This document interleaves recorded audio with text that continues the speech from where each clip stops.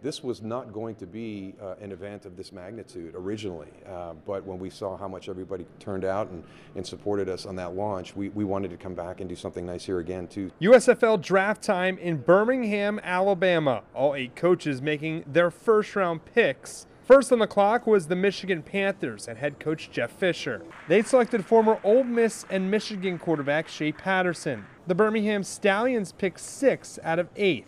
Each team had a special guest to announce their picks. Hello everyone, Bo Jackson here, and I'm proud to announce the first round draft pick, quarterback for the Birmingham Stallions, Alex McGough.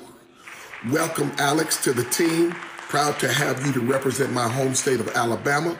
Looking forward to you and the Stallions run up and down the field this season. That's what I'm saying. The hometown crowd is going to be a real factor, I think, and I think that we need it to be. And I think that we're going to get this home crowd behind us, and we're going to put on a show. So who is Alex McGough? McGough was a quarterback at FIU.